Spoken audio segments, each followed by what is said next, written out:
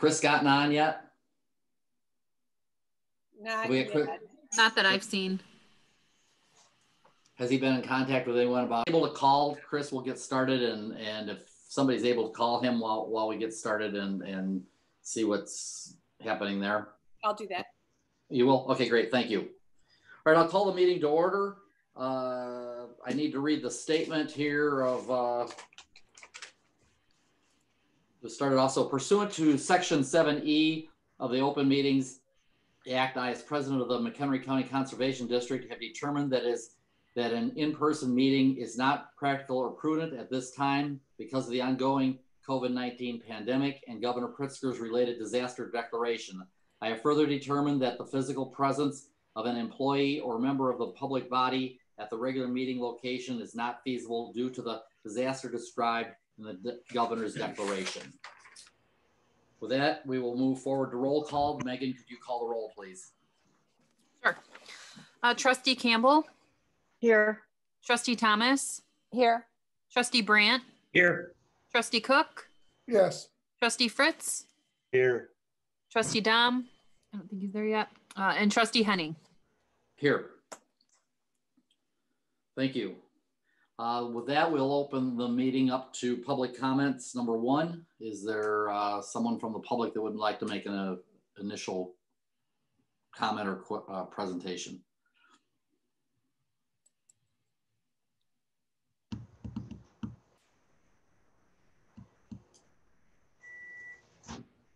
Any hands going up?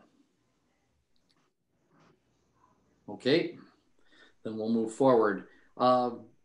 I guess the first thing is just I called this meeting, or we're holding this meeting, trying to come to a consensus on any or all of these items that have been brought forward, so that when we vote on budget going forward, everyone can be comfortable that we've come to a conclusion as a board, and we can present a budget that we all can get behind. Now, there may be an item or two here or there that maybe won't go a certain person's by their view or what they think is prudent, but hopefully we understand that as a board we've come to an agreement, and we can be unified behind that budget when we present it.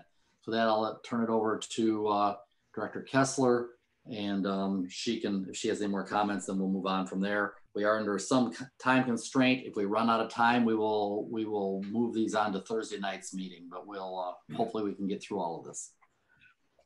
Great, thank you, President Henning. So in front of you, we have 5 items that were left without a consensus.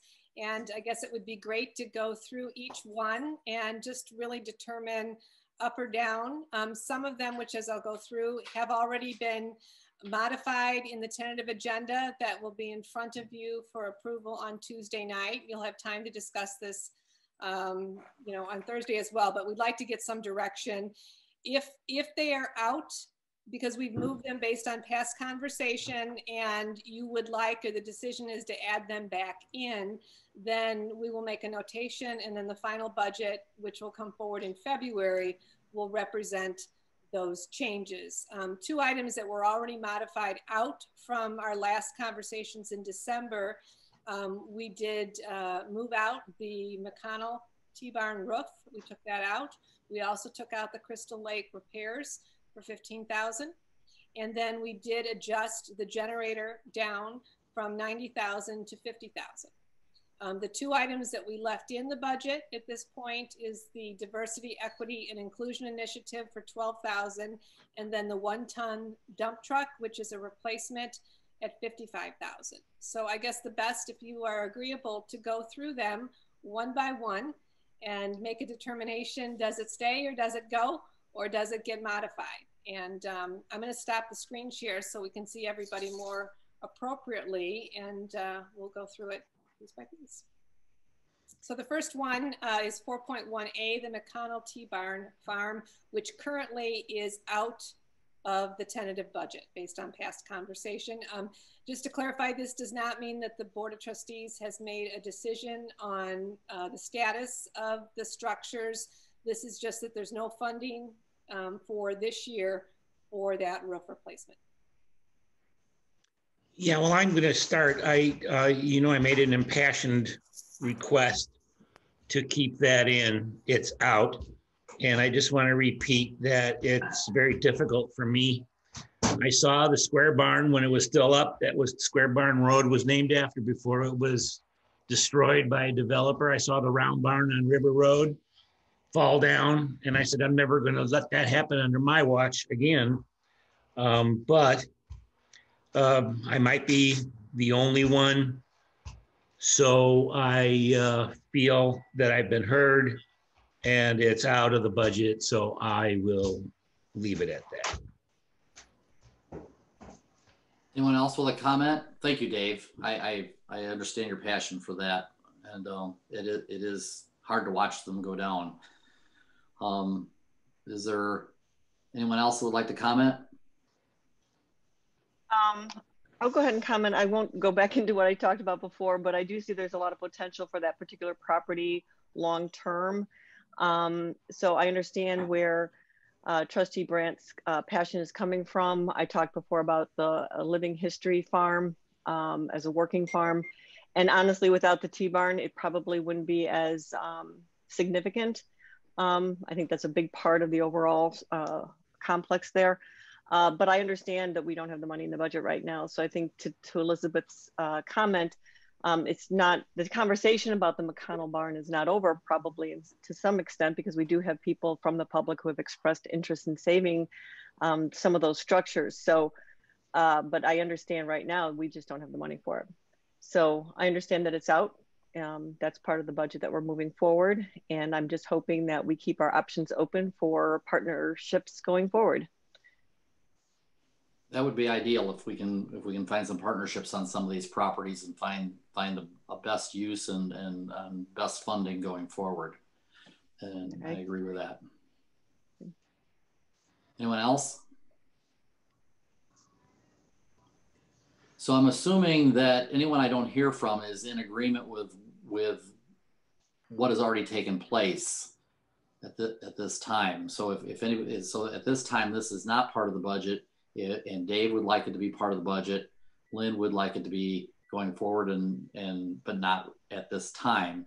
Is that so? Does anybody else have a comment? Otherwise, I'm going to assume that it's 5 people with the understanding that it's not going to be in the budget this time, and that it's going to be something that we continue to study.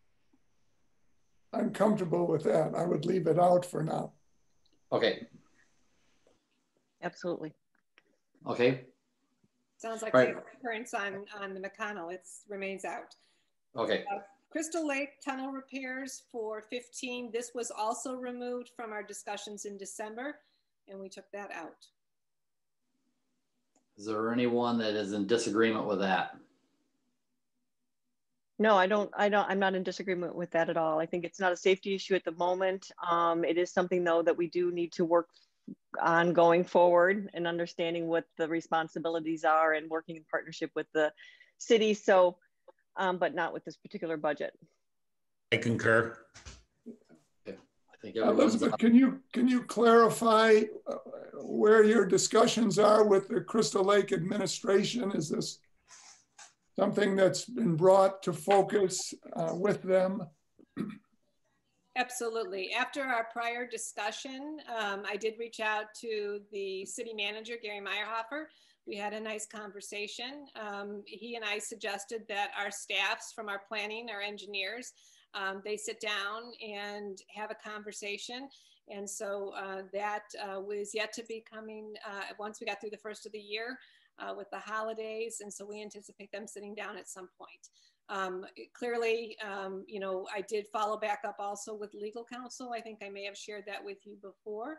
And the district has no legal responsibility for the tunnel.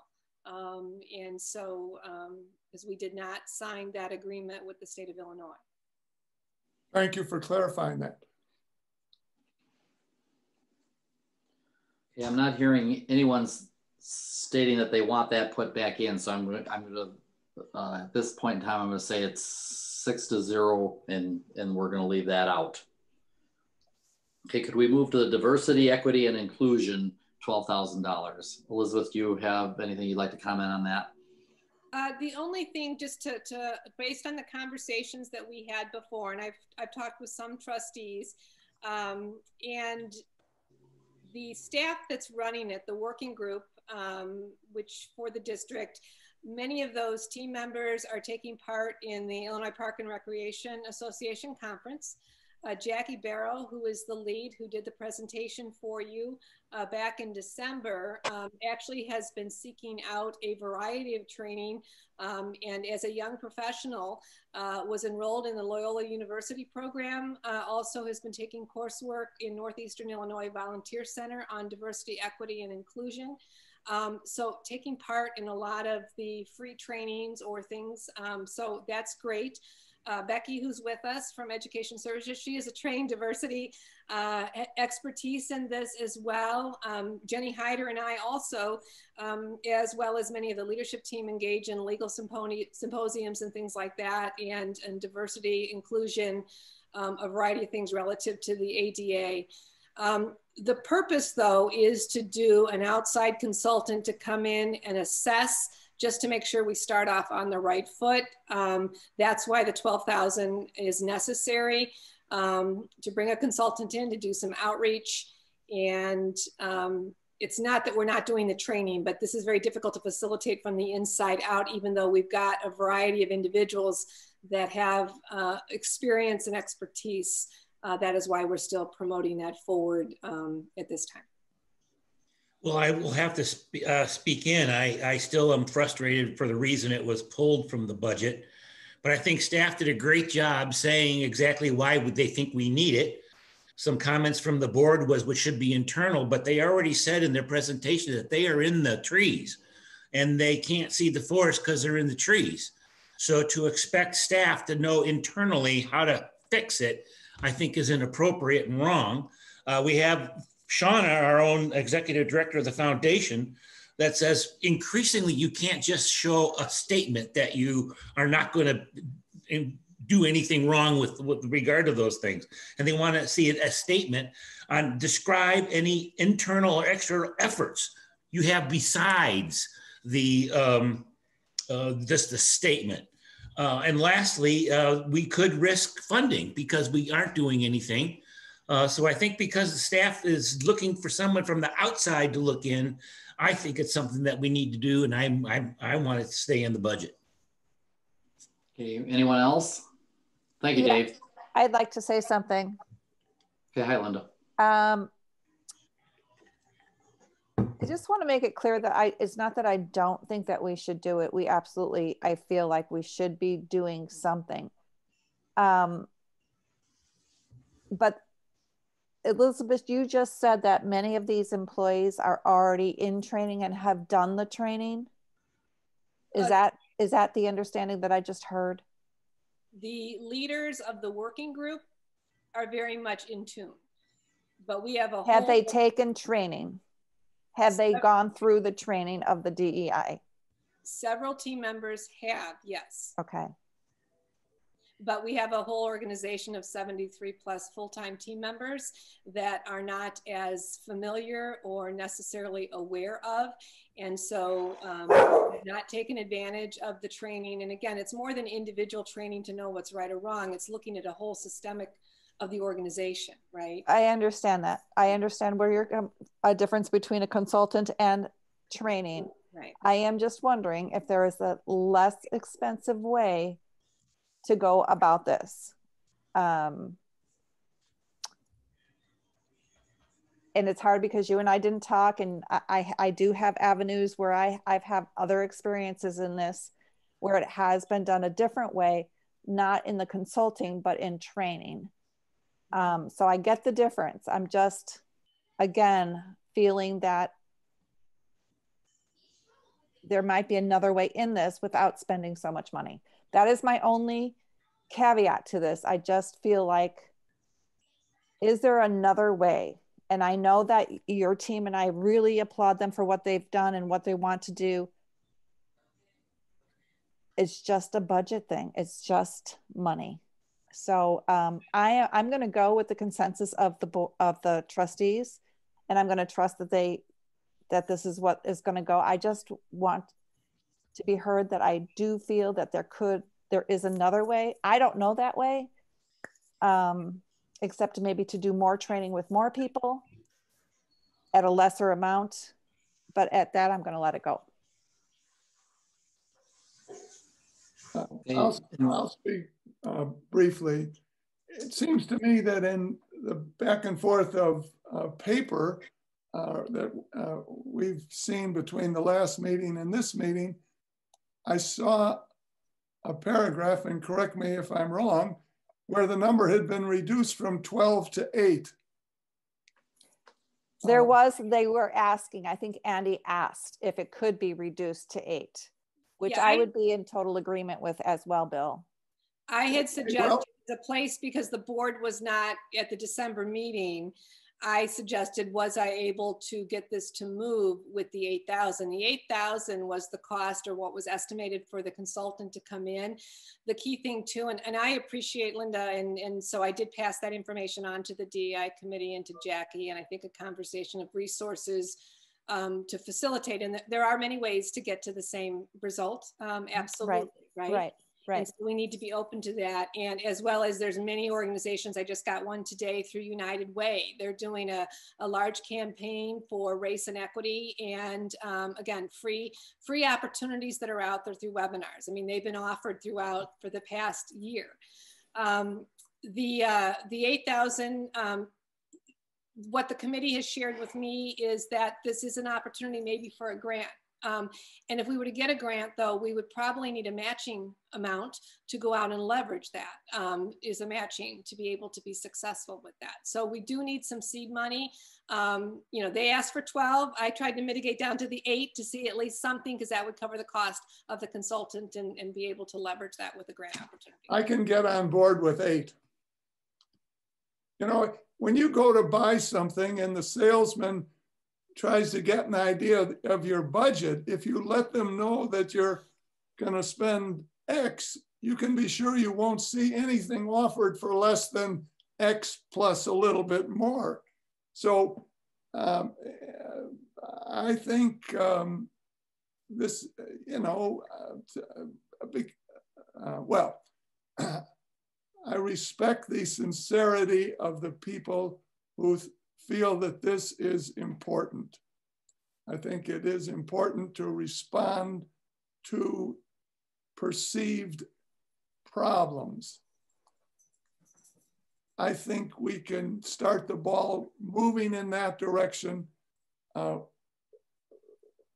maybe it'll take longer to get to the destination. But to me, $8,000 is a considerable amount of money for a consultant. And that would be what I would support. Okay, so I have a couple of people at 8,000. I have Dave who's on board for the full 12, which is good. Everything's fine. I've got a couple people I haven't heard from. Let's see.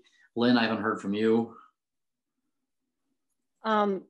Yeah, no, I had sent in the email with the response to the different levels. And so in that particular email, I had indicated that I was fine with the $12,000 in order to get, I see this as training and how, and I also see it as kind of a management issue. So I think you can look at this two ways, right? Management in terms of how does our executive director and her management team seem or deem the best fit for them in terms of training and what their needs are to get the culture that they want, and what is it that they think they need to bring everybody together. You know, it's certainly within, it's well under the purview of the executive director's decision in making decisions regarding purchases, right? So $12,000 to $8,000, we're talking $12,000 to $8,000, we're talking $4,000 on a $9.9 million budget out of the general fund, you know, whatever. I mean, if they feel that they can get it done with $8,000, I'm not going to say no to that. I think that this is something that we ought to be doing. It's clearly, there is passion for it. If this isn't just in our agency, it's all over. I appreciate the individual training. I think that's wonderful. The larger issue in an organization that's over 70 people is that not everybody has the same idea of the value of this, maybe because of their own hidden biases.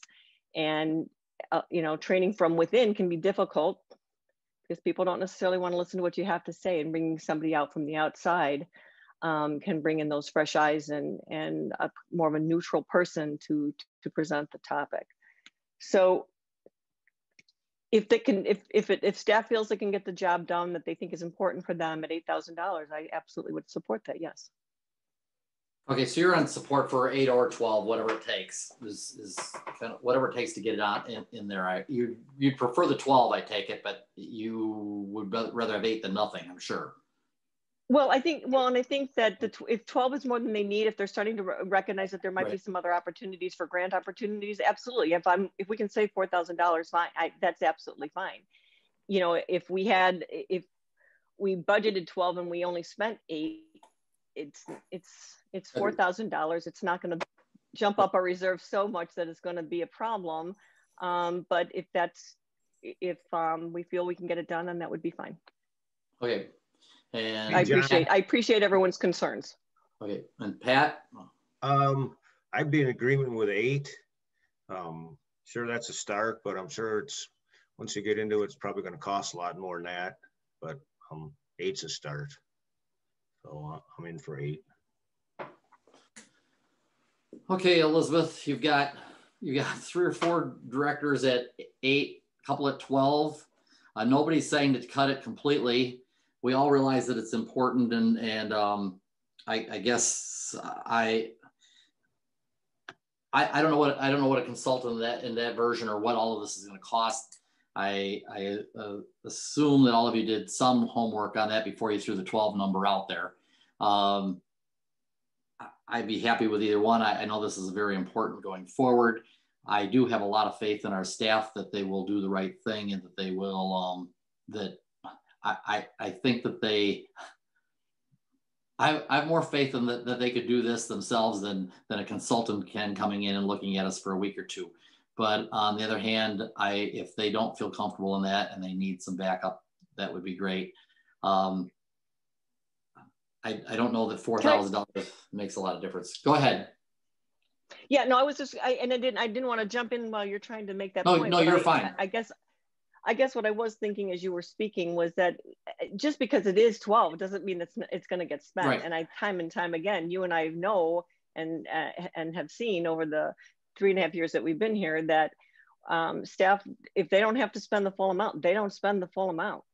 And so it's not like just because we say it's going to be, you know, if we allow for 12, it's going to be 12, right? So that's all I wanted to point out. But John, I'll clarify, as long as the issue is staying in the budget, I'll go with either.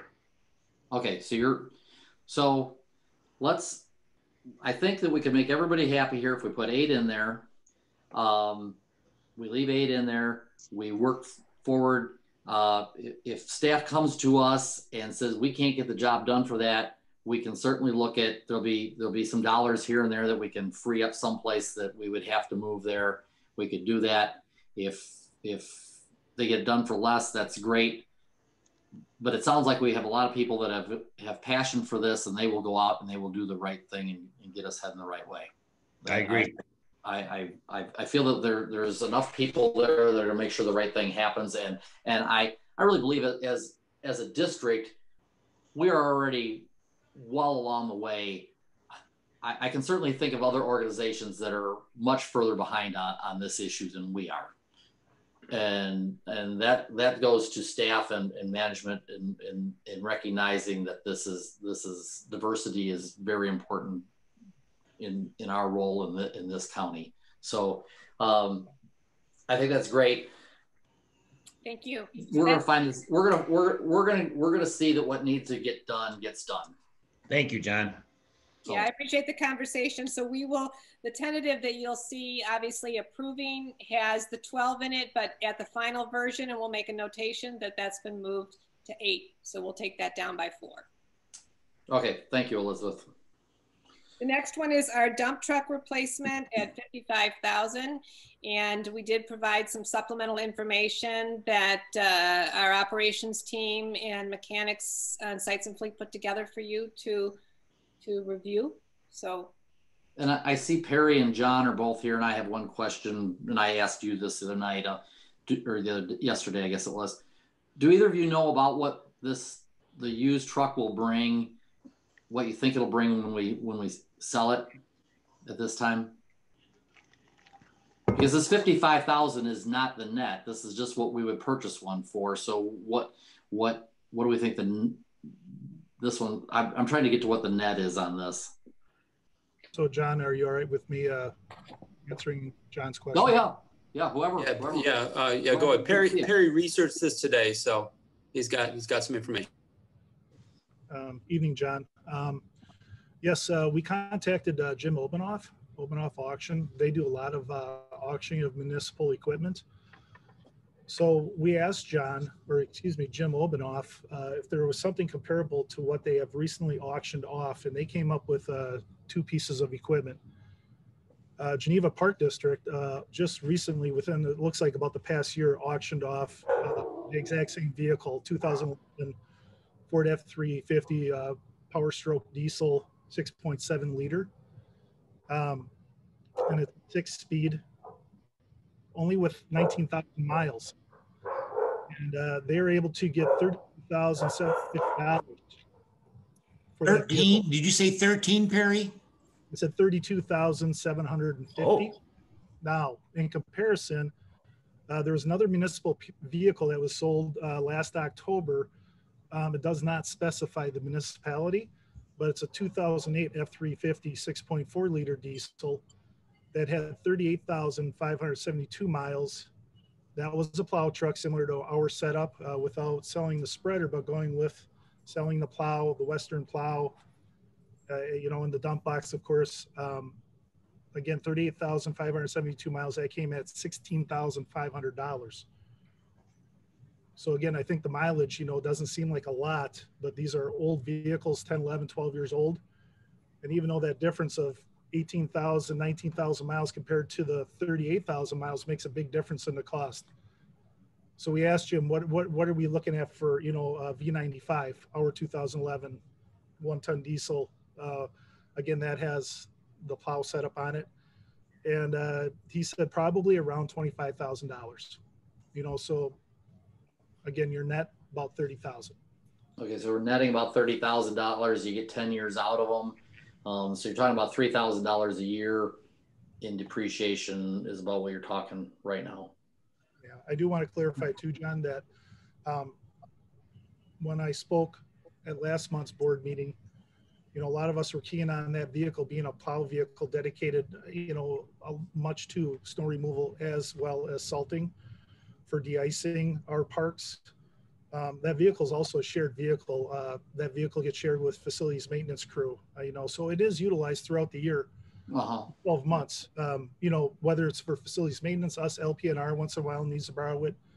We also use it sometimes to do a cooperative project with a contractor if we can haul the material, either demo or hauling building material in to, reduce some of the costs of that project.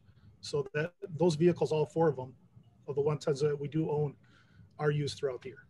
And Perry, you did say, I did read that it's critical to our in-house resurfacing of hot mix asphalt, right? So Dave, that's a good example of a cooperative project with a contractor. It's not the HMA asphalt resurfacing of our trails, but it's the limestone screenings, that we're working through on phases on the Hebron Trail. We started on the Prairie Trail North, working our way towards Hebron. We hit, the North Branch a couple of years ago. We're keen on Hebron Trail, so those trucks get utilized to haul that limestone screening material to the paver.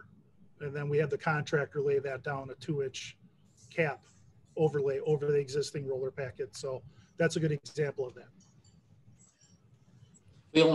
Did I hear we own 4 of these? Is that right? That is correct. We own 4. Each one is housed in 1 quarter of the county. So Region 3 gets shared with facilities maintenance and the Rangers. Region 2 has 1. Region 1 has 1. And then regions 4, 5, and 6 in the southeast corner of the county, they share just one ton dump. And if you recall, that's why we put in for a rolling dump trailer in the budget for regions 4, 5, and 6. So they have something to haul material with as well, since sometimes it's difficult for 3 regions to share one dump truck. Okay. I was just trying to, ascertain as to what the use was on all of them, and if there was any way we could downsize a vehicle, and I didn't know how often all of them were being used on the same day or not. If there was any opportunity that we could downsize a truck or whatever, and you have to know how often they're all being used at the same time, because moving them across the county is not a terrible ordeal. I moved tractors across a couple of counties, so I know it takes some time, but on the other hand, I can't afford to own a tractor for every place I go. Perry, can you shed some light on that question? In general, I know some of this is seasonal. Is it the exception or the rule that all of the trucks are being used at the same time? Or is there any information you can give us on that? Yes, I can. So, of course, in wintertime, heavy snowfall event with only having 4 one-ton dumps. And those are the vehicles that they serve 2 purposes, of course, snow removal, but then they follow up and they'll chase, putting down salt and sand, depending what the conditions are. So at that time, all 4 are being utilized at the same time. Makes sense. Spring, summer, and fall, probably more so in the summer, early fall, late spring, when conditions are ideal. That's when the ranger staff, when we do have seasonals, are out getting our projects done. So there's a peak there, probably May, June, July, August, September, into October, that they're being utilized quite often. And again, you don't see the mileage because we have one in each corner of the county, but they're out on site being utilized, for projects, whether it's a trail project, demo, again, cooperative projects. So depends on the time of year, but I'd say, 70-75% of the time they're being utilized, simultaneously. Sure, a truck sits there quite some time while somebody loads it with brush or whatever. It probably sits for quite some time. It doesn't get any miles doing that, but it is being utilized in the fact that it's just sitting there, but it needs to sit there till it gets loaded. Yeah, that's a great point, John. And that's what, if you see the information that Jim Obenoff sent us on the last 2 that were auctioned off, or, comparatively speaking, again, you're looking at, and I don't know the reasons why, but again, it looks similar. Power Stroke diesels, 19,000 miles, another one at 39. So for us, pushing it to 45, relatively speaking, I think we're doing pretty good. Was there just a question? I'm sorry, just one quick question. Yeah, I was just wondering, and I know, and this isn't going to change anything for me, but I thought there was something mentioned about the fact that it's a diesel. If we move away from the diesel, is there a chance that we end up it lasting a little bit longer? Was there a reason, like our diesels, fewer miles on a diesel, harder on that type of truck? Or am I misunderstanding something that was said earlier? No, I'm sure John and Pat and others, that are familiar with diesel vehicles, they're meant to run long periods of time and to put a lot of miles on them, and their payload and towing capacities. As I had mentioned last month, I am not sure why, and I'm not shrugging off responsibilities. I'm not sure why 11 years ago, 12 years ago, that we went with the purchasing of the diesels. I can tell you this, that we have a 2011 V95 that we're looking to replace. That's a 6.7 liter Power Stroke. They changed the exhaust recovery systems on those back then. So we have actually an older one, a 2009, with a 6.4 Power Stroke, 6.4 liter, that we're having few issues with because of the emissions control.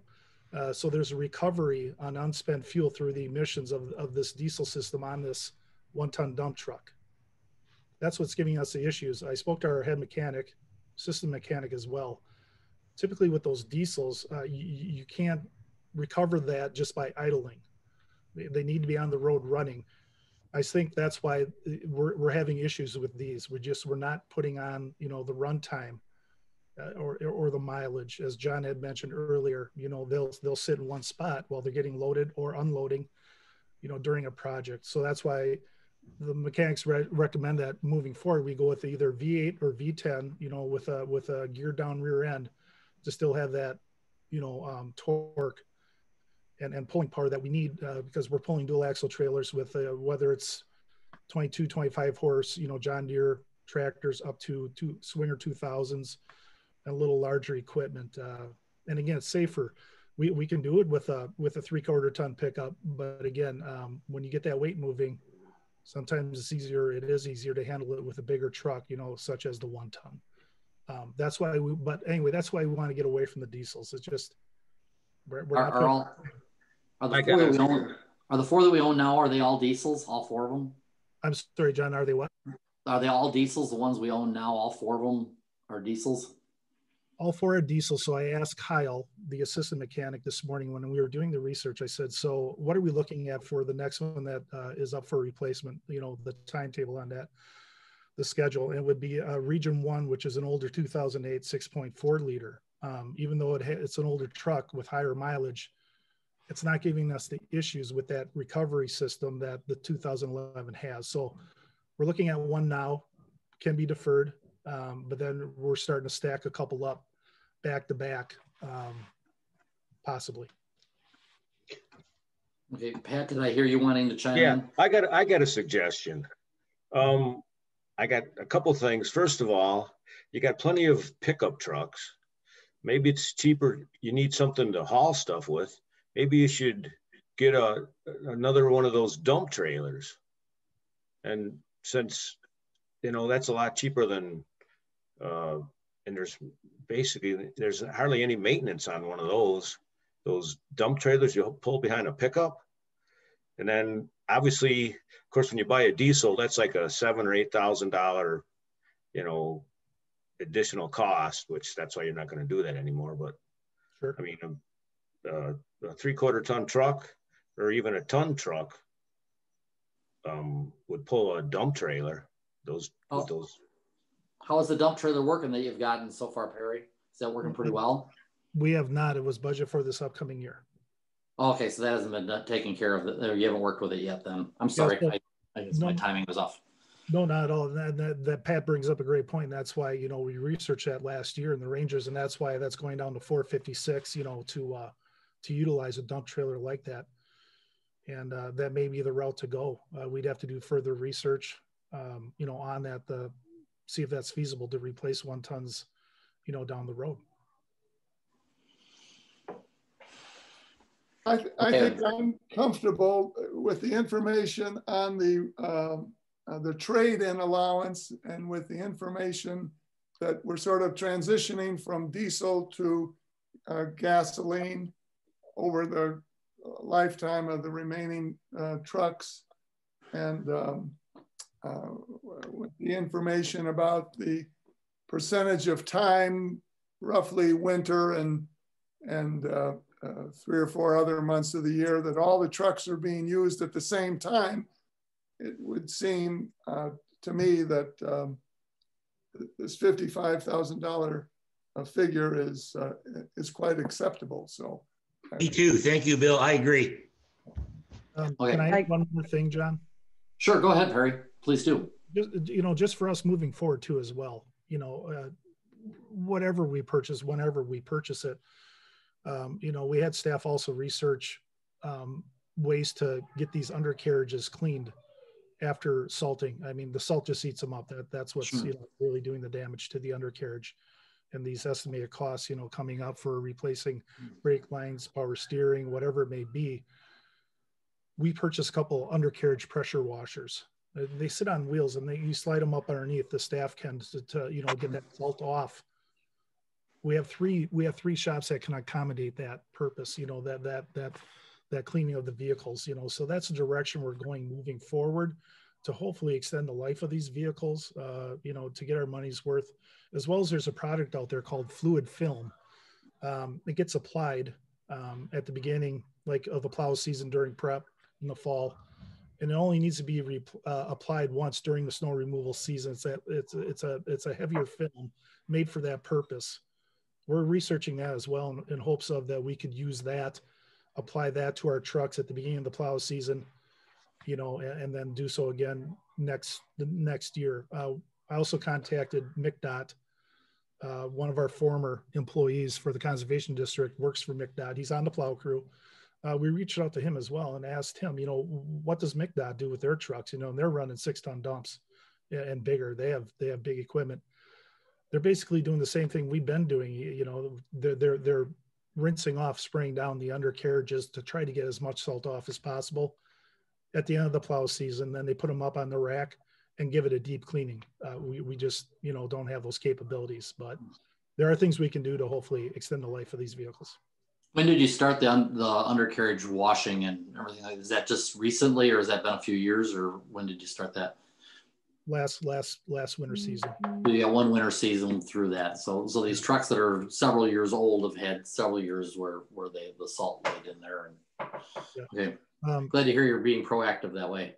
We did also ask, you know, MCDOT, some of their plow vehicles, they've gone with the undercarriage, you know, treatment, the spray. They said that it doesn't last very long. We do have about 4 or 5 vehicles in our fleet. Some of our 1/2-ton, 3/4-ton pickup trucks that came with that undercoating, and you put them up on the rack after a few years, it's pretty much non-existent. So we're hoping that fluid film that we apply each fall, you know, will serve as that protectant. Very good. Okay, and I believe that is still in the budget. Is that correct, Elizabeth? Correct, yes. Is there anyone that has an issue with that at this point in time? No, I think it should stay in the budget. Okay. All right. I'm not hearing anybody really asking for that to be pulled. So I thank you, Perry and John, for your research on that, and hopefully we can be flexible and continue to look for ways to extend the use of these trucks or use other vehicles or whatever to save money. But thank you very much for your time. You're welcome. Thank you. So the last item, and I'm just going to be timekeeper. So we've got a 5:45 to 6, and we do want to have a conversation presentation by Andy on the abatement. The one other item we had was the generator. We moved that from 90,000 to 50,000. And so I'll leave it at that. We don't have, John, any additional information on that yet on solutions? No, we don't. We have not researched it extensively. We've got to figure out how the building functions to see if there are critical areas that just those areas that we can power. So we're going to have to do a little bit of research on that. And you know, it may very well be that $50,000 will do it once we get some research done on it. But that'll be something that will be that Chris Zienko will be doing in the next probably month or so. Perfect. Sounds good. So that 50,000's in there. Anybody have a reason to have that pulled out at this point in time? Well, I would pull it because we don't have sort of, I mean, it's a placeholder, but John, you know, they have a lot of things to do. We're understanding that they're going to get back to us when they have done their homework, so to speak, and looked at portable or whatever the other options are. This is a long-term need, but it's not something that, you know, you can go for years not needing it. So I think personally, and now it's just, you know, my point of view, it's something that is in the pipeline, but I'm not sure belongs in the budget because we haven't completed our homework. That's just where I am. Okay, so I have one person that would pull it. Oh, Pat, did I hear you? Okay, go ahead. Yeah. Pat. I agree with Bill. I don't think we should just put it in the budget just to put it in there, not knowing anything about what it, you know, have the fact. We don't have the facts. So I would pull it. I'm in favor of pulling it.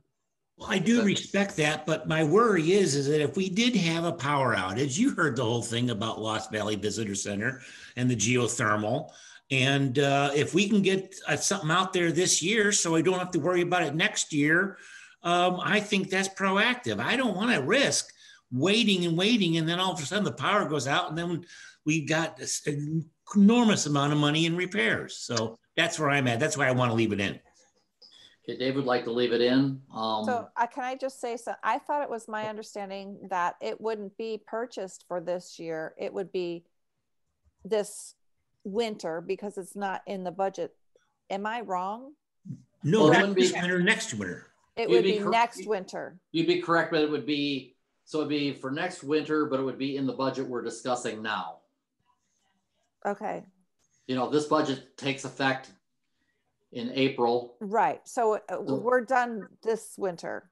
Right. So this winter, nothing would happen. Right. What we're discussing is if we put the $50,000 in there, if they found they could get it done for $50,000 in, say, September, it would be in time for next winter. If we don't take it in this budget, nothing will happen for next winter. For next winter. Okay.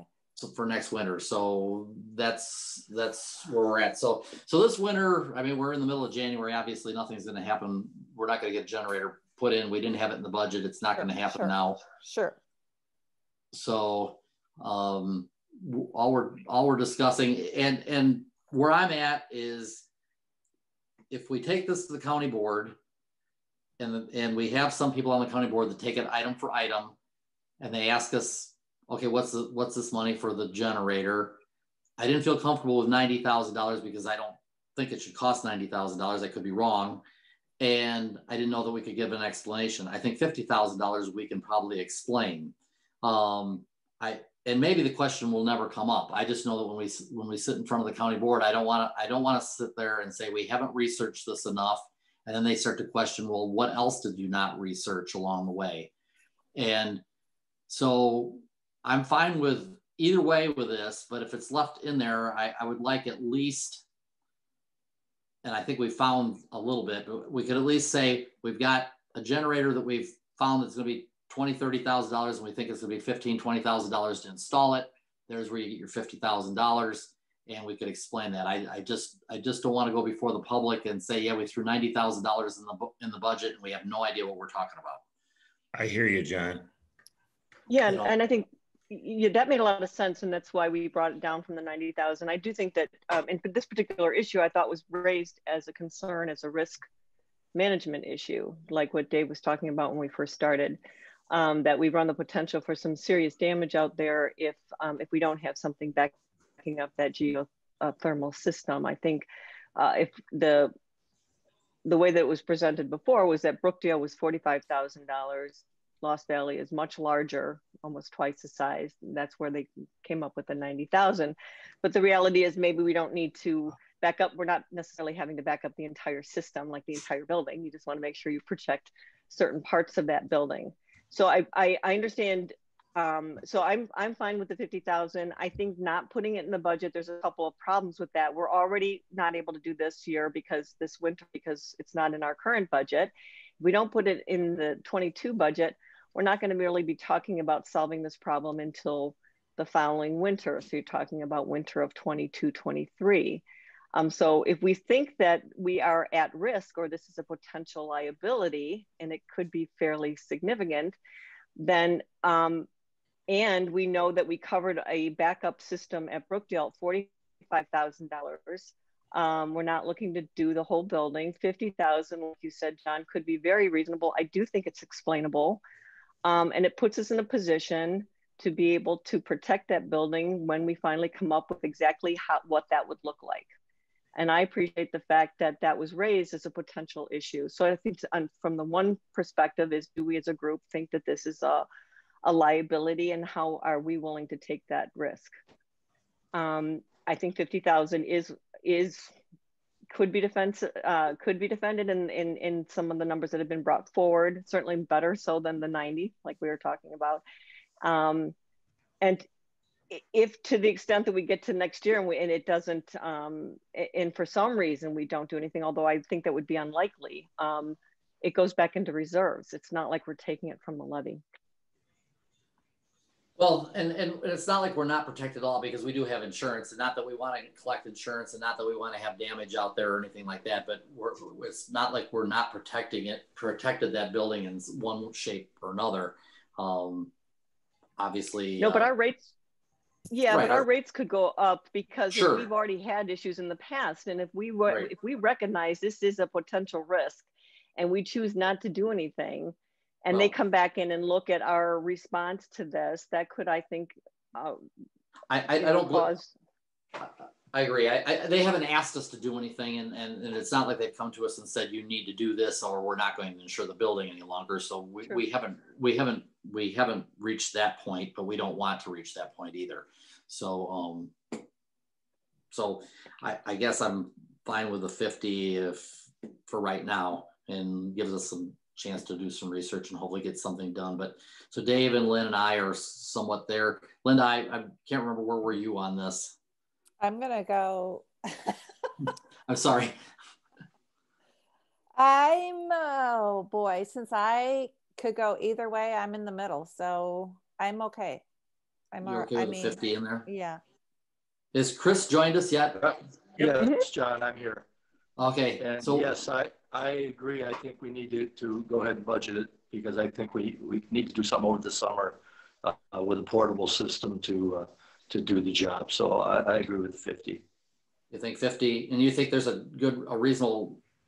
a reasonable number, Chris? Yes, because I've done a little research, and we can buy some used generators that are size probably way bigger than what we need for a lot less. In fact, I just have one in stock, actually, a real big one from a wastewater treatment plant, and we could purchase that for probably around $10,000 or less. So, but your hookup equipment and your switching is expensive. Sure. So I realize that the generator isn't all the expense, but. Right. But I still think we can get it done way under the thing. Well, maybe not way, because we're going to put switches at each facility, and I think be able to have this generator portable to move to wherever it's needed. Okay. So. All right. So I've got kind of a split board here, but I think the majority is saying that we could put the 50 in there and try to work around that before next winter.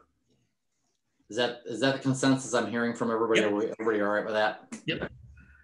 Okay. All right, so that's good, because it's already, we moved it to 50, so it's in the tentative as that. And then the last thing was an other.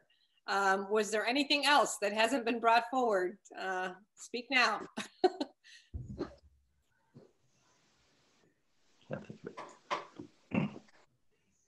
All right, I think we're good there. If anybody comes up with anything along the way, please speak up, and we can go from there. Andy has a presentation for us. This is important for us, is how we're going to proceed as far as abatements and or an abatement, and it could have some longer term effect one way or the other. So this is very important for the board as to what our plan going forward is. So anyway, Andy, I turn it over to you, and Bill and I watched some of this, or watched it yesterday, and Andy's done a good job, as he always does, in putting this together. Can everybody see that first slide, the 2020 levy abatement? Yipper. All right, you can hear me okay? Yep. All right. We did send out some slides ahead of time. I'll tell you, I was hoping to reduce this down. I ended up adding a couple, of course, but I did try and shorten some up. So let me try and move through this quickly, because I know we're pressed for time. What we're looking to do is a consideration of an alternative abatement strategy. And I'm going to fix something on my screen here real quick. And I guess backing up, Andy, the board earlier on in the year agreed that we would, at least at that point in time, we agreed to raise the levy and then turn around and abate it. And this is furthering this discussion. If anybody has a different opinion anywhere along the line, they should feel free to speak up.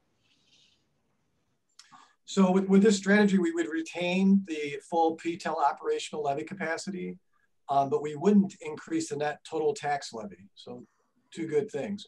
And just to backtrack a little bit, what John just alluded to, I'm going to show the calculation of the 2020 levy that you approved. So we start with the 2019 aggregate levy, and that's the general fund, the Social Security Insurance Fund added together.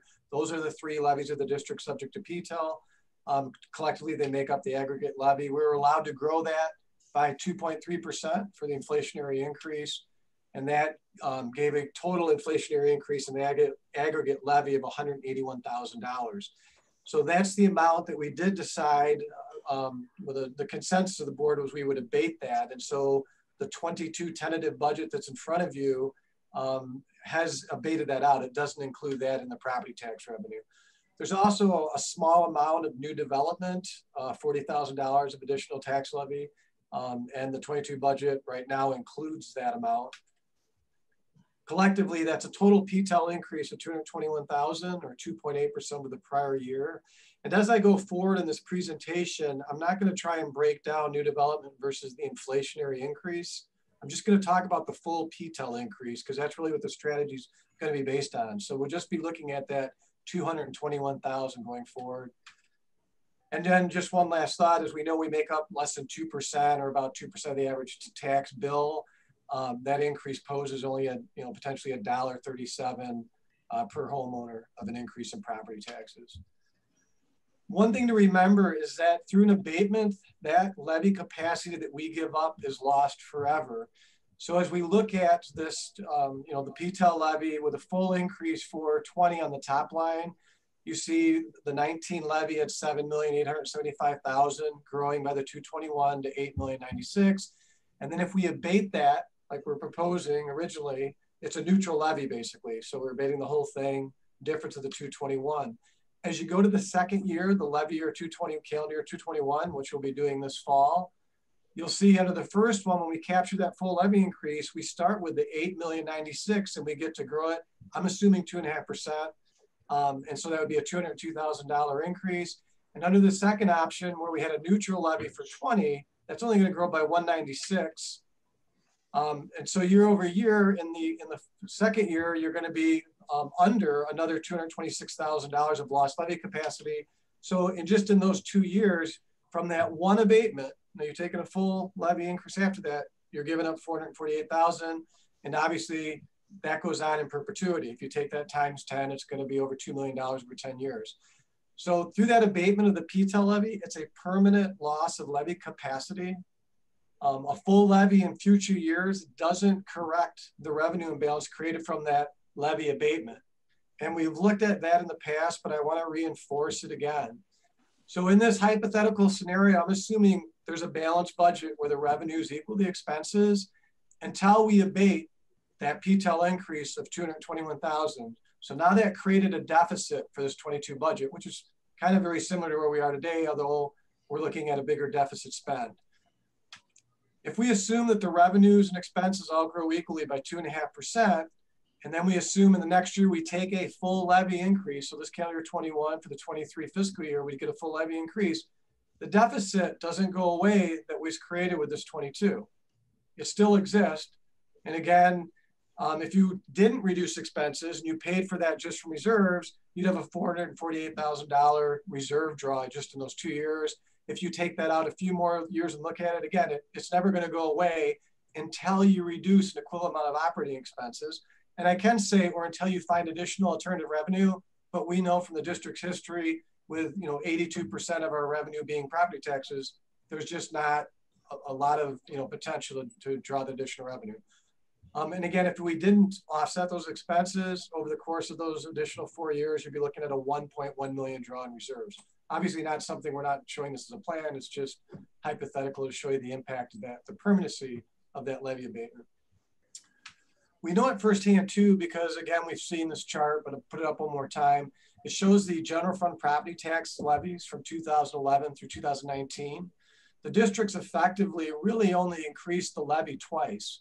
And those are the green bars you see. So you see the two dark ones for calendar year 15 and 16.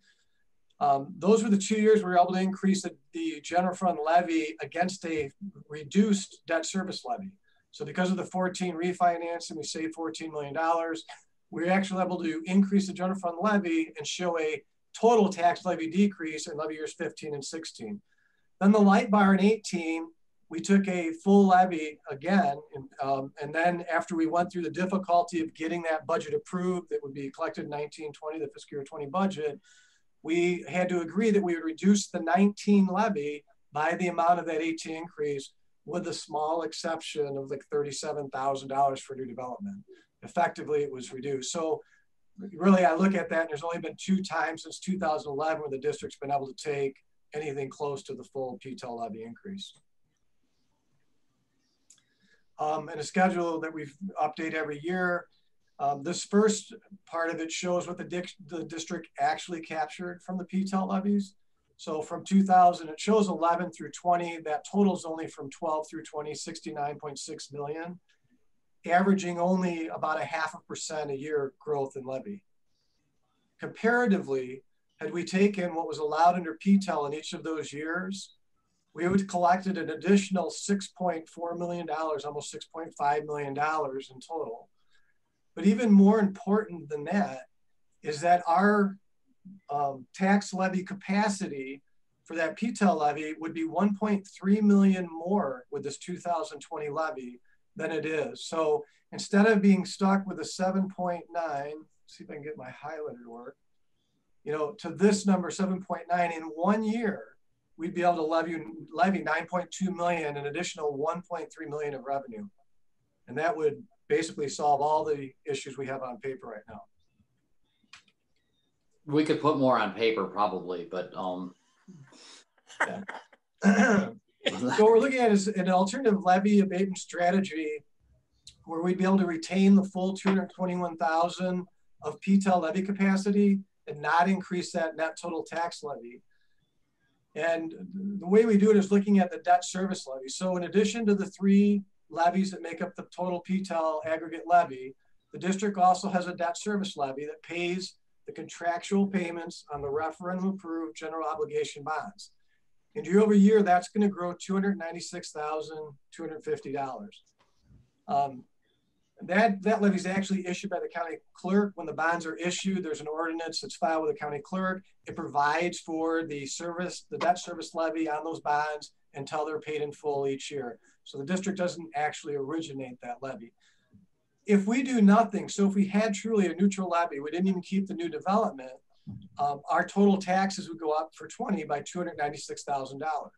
Now, historically, there's been no real concern or pressure on the district or really most taxing agencies about trying to mitigate a tax levy for voter approved bonds.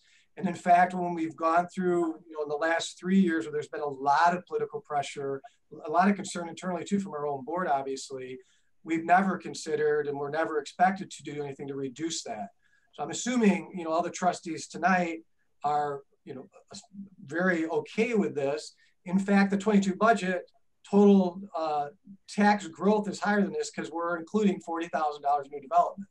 So this would actually be less tax dollars in total than what's in front of you with the 22 budget. The way that would work is, so right now I'm showing a neutral levy PTEL here, 0 change. That would grow when we capture the full PTEL.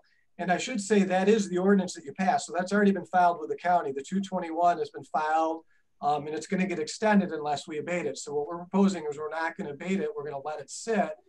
And what we would do instead of letting this debt service grow by 296, and that, again, that levy will be issued. What we would do is we would abate 221,257. So we would abate the same amount.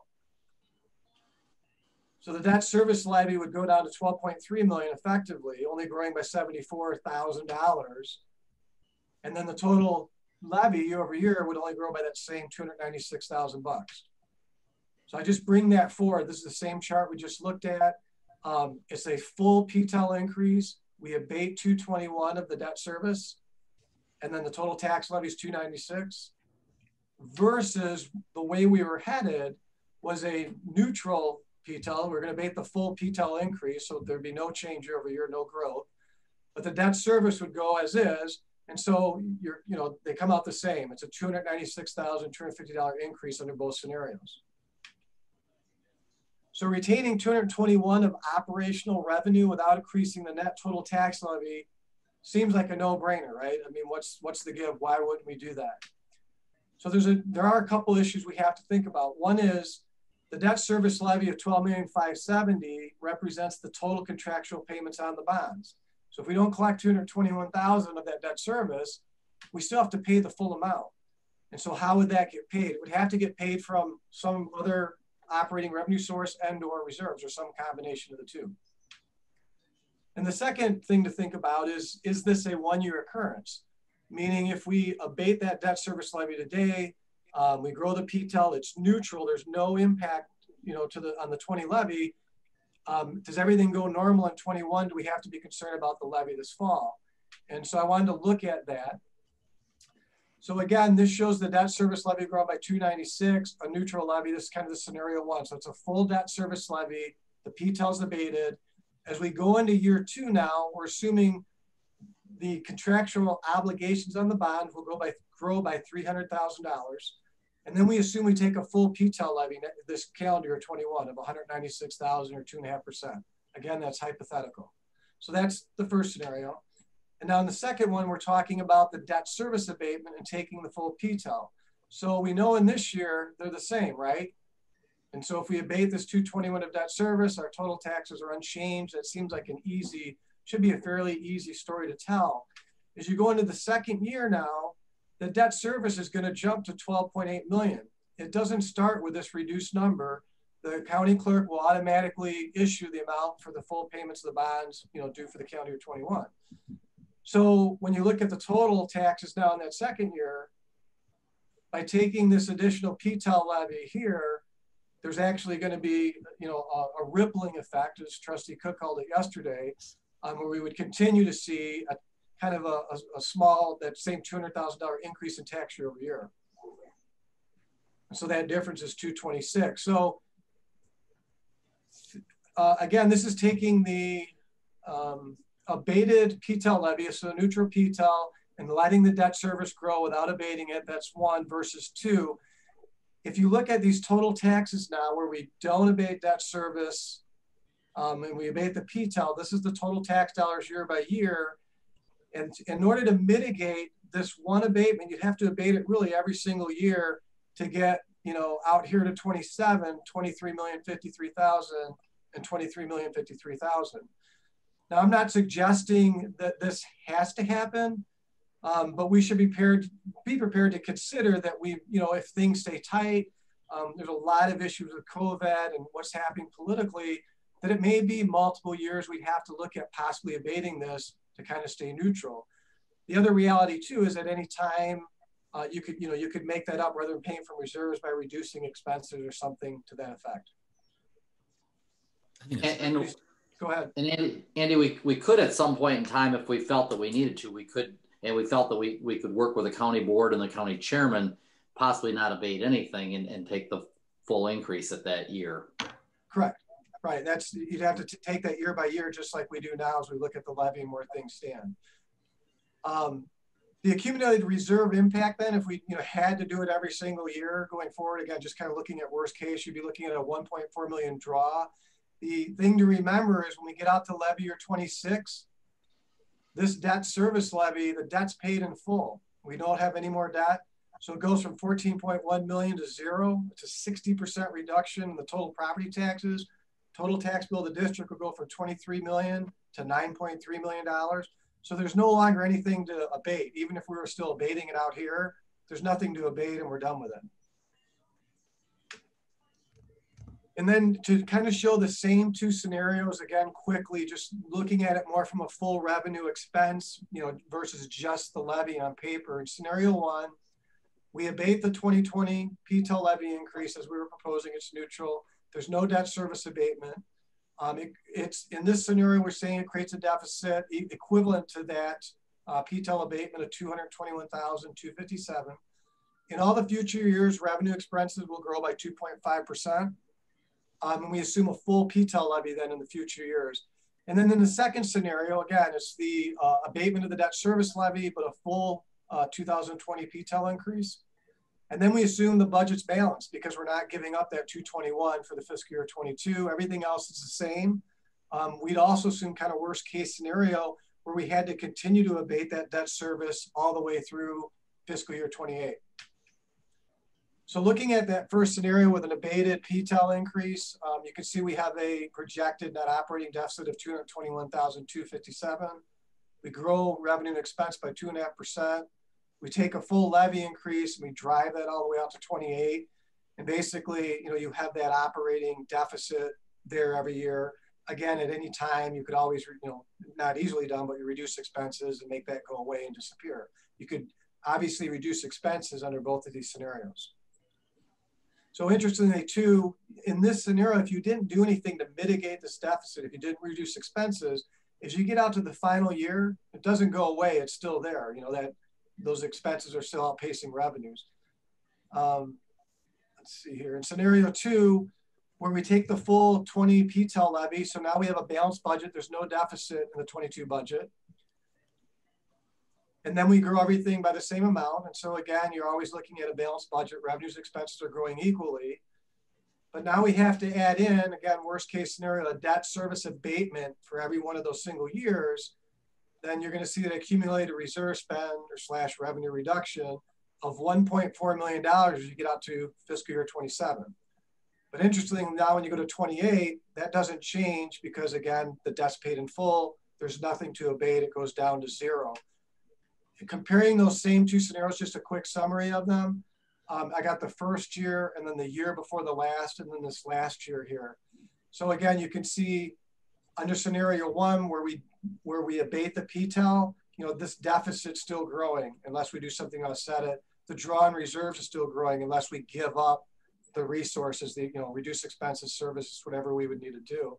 Under scenario 2, the debt's paid in full. The debt service expense goes away. There's nothing to abate. So the maximum drawn reserve, so to speak, just due to this would just be that $1.4 million.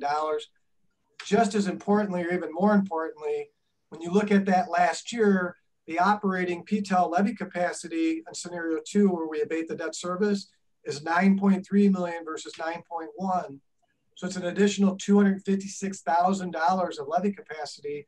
And again, that's permanent. So you take that out 10 years, you're looking at, you know, $2.5 million of additional property tax resources for the district. 2 more slides just showing quickly, could we afford to do worst case scenario from reserves if we needed to? I'm estimating the ending reserve balances at fiscal year 22 of $5.2 million. And that would include this debt service abatement. And you take that all the way out, you know, to 2027. The other thing I do add in is we have enough funding in the camp, about $1 million, to take it through the budget year 22 and probably 23. After that, the average, you know, expense we have on the camp fund is about $500,000. So that would, as we know, would need to come from the general fund reserves. So we'd have to start drawing that down too, and you'd end up in this hypothetical scenario with $2.2 million. That's just below the 25% threshold. A pretty manageable position if we needed to do it. But obviously, so many things are going to happen, yet alone 21, 22, yet alone as we try and look out, you know, 3, 4, 5 years. And then it was asked too, you know, could you possibly sustain this for multiple years? So we take a full PTEL levy in 20, we abate the debt service, then we take a full PTEL levy in 21, but we abate the debt service again to try and stay neutral. So the first year looks the same because we're looking at abating that 20 debt service. In the second year, now you have to abate the 20 abatement and now the 21 debt service or PTEL growth from debt service. So now you're looking at a $450,000 abatement every year. When you play that out, you know, you'd run the reserves down to 1.8 million. That's well below the 25% threshold. It's probably at about 15%. Things would get pretty tight there. Probably still enough to have liquidity, have probably no investments. So really not very manageable. Doing 1 year is pretty manageable. Doing 2 would be pretty difficult to do. What we're looking for from tonight is basically a consensus from the trustees that we wouldn't abate any part of the 2020 tax levy subject to PTEL. So the levy the board issued in September would stand unchanged. And then we would abate $221,000 of the debt service levy, which obviously is used for the contractual payments on the voter approved bonds. And that's it. Andy, you had me at, can you see the slide? So I'm good. Great. we have a consensus then? So we, so going forward, if we did this, we'd of course need to run this by the county board chairman, and the county board is to see if there was some agreement there. Hopefully there'd be no pushback. This would definitely give us a little more, not a lot, but it would give us a little more wiggle room going forward, and it would get us through this COVID year, and everybody's taxes could stay flat, and we could retain some possibility of some income going forward. But you know, we have to be in agreement, and then we need to go on, and we need to have that discussion with the county board and that chairman. So is there any discussion on this board? We want this board to be in agreement before we go forward anywhere else. I'm comfortable with taking the abatement from the fixed debt service levy as proposed. I'll leave it at that. This would seem to be our last abatement. And I think, you know, that gives us some, it gives us a narrative that we can present to the county board that, look, we have tried to hold the line on our property tax levy. We have this scenario where we're taking advantage of the fact that our debt service is coming to an end within the foreseeable future. But in order to maintain the 25% sort of cushion in our reserves, we're not going to be able to do this more than once, so to speak. So we do it this year, and we go, you know, 1 year at a time until we get to the end of the until the GO bonds are paid off. Yeah, Bill, I agree with you, but also look at that. We've already given up and been forced to give up almost $6.5 million. So, well, you know, Dave, I mean, I think that's been a bitter pill to swallow. And obviously there are politics and economic circumstances that led to the board and the staff going in that direction. In other words, if someone holds a gun to your head and says, well, you have to do this, then, you know, then you have to do it. Now, clearly there's been a political change. I think that anyone who questioned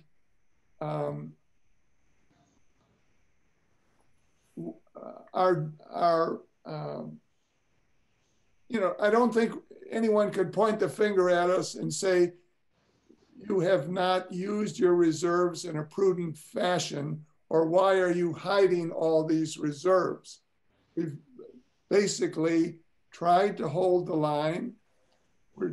Even though real estate values seem to be going up in the pandemic, I think there are a lot of people who are going to be struggling to make ends meet. The part of the household owner's tax that goes to the district is, and Andy, correct me if I'm wrong, it's more than that $1.37, because that didn't include the debt service levy. right. The $1.37 was just the increase. That's the equivalent of 221,000 spread across the EAV of the district of the county. Okay. All right. So well, anyhow, just, you know, not to take everyone's time, I'm comfortable with this strategy and I would support it.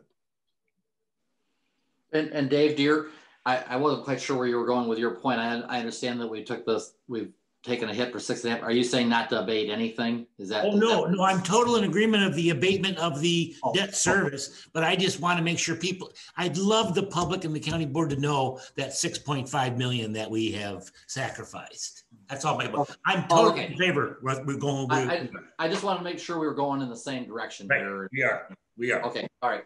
Good. All right, thank you. Anyone else with a comment? Everybody on board, have a problem? Where does everybody feel about that? I'm okay. I'm okay. Pat's, Linda's good. All right, Lynn? Yeah, I'm fine too. I think, you know, just kind of to Dave's point, I mean, I think and what Trustee Cook is saying, you know, we've done this for a long time. We're doing it again, and we recognize the economic hardships that are out there. And I don't know, I think Elizabeth once said, taking it for the team, and just, you know, showing that we're trying to do the right thing by everybody.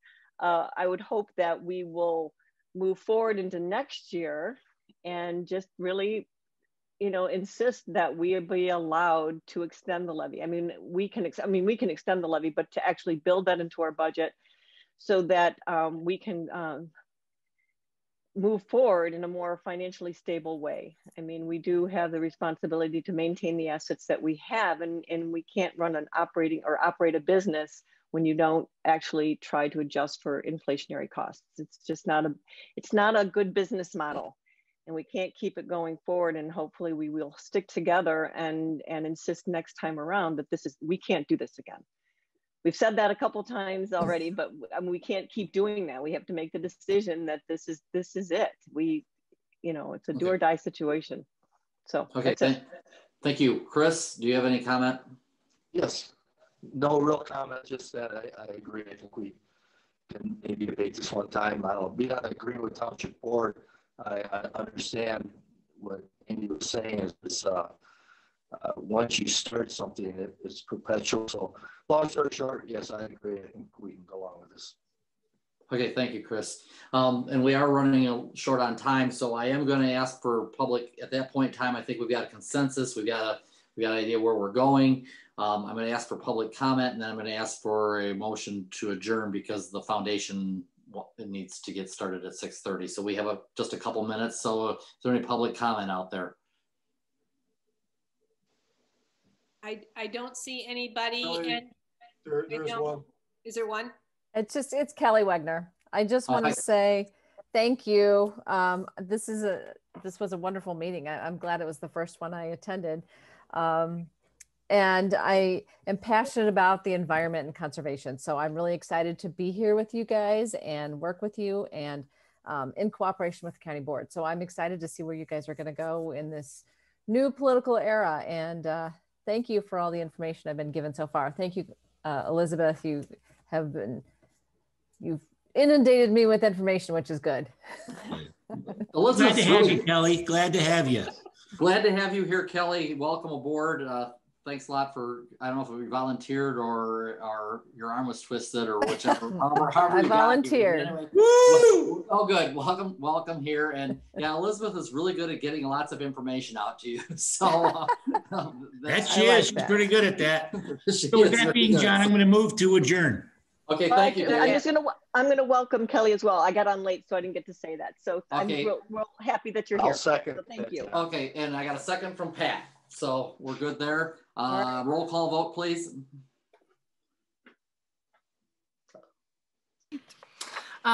Trustee Cook?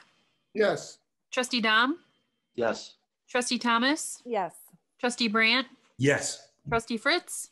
Yes. Trustee Campbell? Yes. And Trustee Henning? Yes, we are adjourned. Thank you everyone for your time, and I'll see everyone Thursday night.